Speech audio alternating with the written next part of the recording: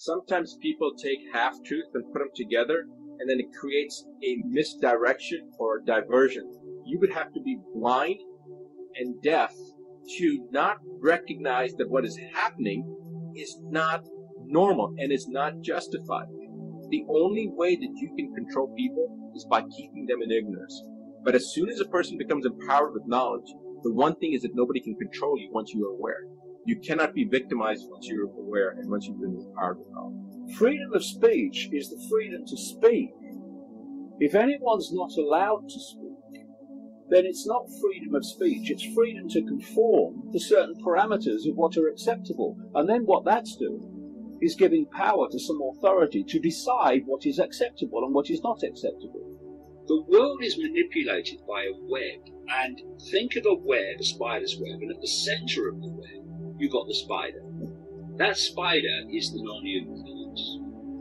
Around the spider are the most exclusive secret societies, and people in them you've probably never heard of. They're the people really running this cult from the inner sanctum. Once you give that power to an authority, it then starts interpreting what can and cannot be said. It's simply manipulating the target population to silence itself.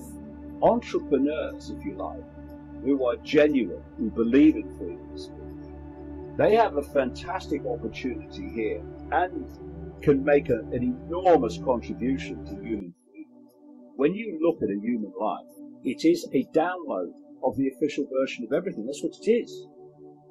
This is why vast numbers of people have no other filter for their view of reality, self, world events, than the information they receive from the mainstream media and mainstream everything.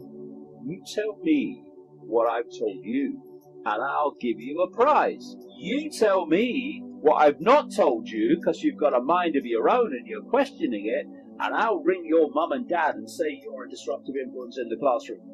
We keep each other in line by ridicule and condemnation for the crime of being different or questioning the norm.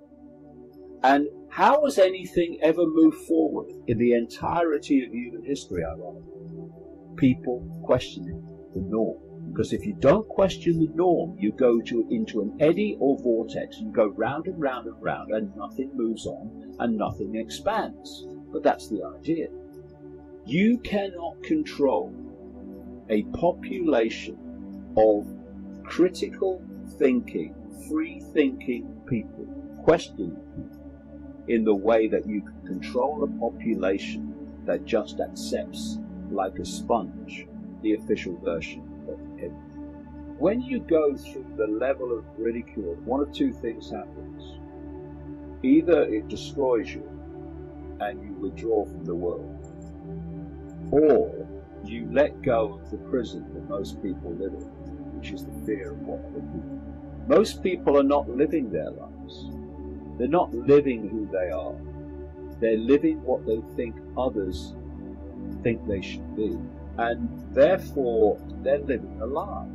They're living someone else's version of them. If you have people around you who so disrespect your right to be you that they give you a hard time, don't surround yourself with people who respect that your right to be you. I don't care if they're family, I don't care who they are. If they don't respect your right to be you, then what you're doing, interacting with them all the time, it's just going to make you depressed, it's going to make you frustrated. Walk away. And if they then come round, great. But if they don't, well, equally great.